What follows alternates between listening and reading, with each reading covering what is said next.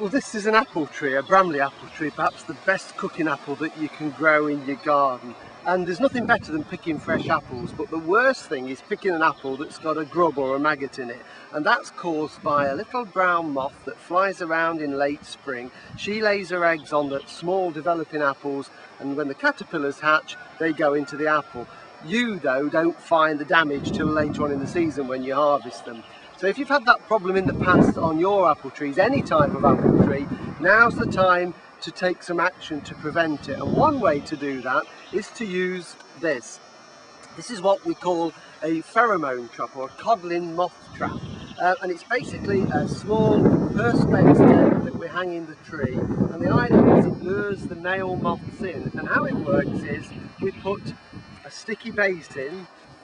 So we've got here is a sticky paper, really sticky, and this goes inside our little trap, so that slides into the base like that, and then on top of that we need the pheromone. Now this is the scent of the female moth, and it's in a little phial, and what we do, we pop that onto the sticky paper, and this works for about 2 or 3 weeks.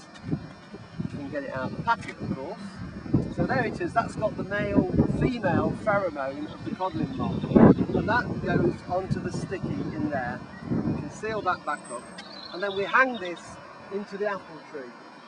And the idea being, at this time of the year, when the blossom's just finished, the moths are flying around looking for little apples to lay their eggs on. The male moths smell the female moth in there, go in to investigate thinking they're going to find a mate, and they come to a sticky end. And the idea being, if you catch the male moths, they can't mate with the female moth, so she can't lay fertile eggs. Now this isn't 100%, it will thin the numbers down greatly. What you need to do is check this trap on a regular basis. When you start to catch 6 or 7 small brown moths at night, that tells you that they're flying around and they're active and wanting to mate, and if you want to, that's the time to spray your apple insecticide. So a combination of the pheromone codling moth trap and an insecticide in a few weeks' time will make sure that all your apples are nice and grub free this summer.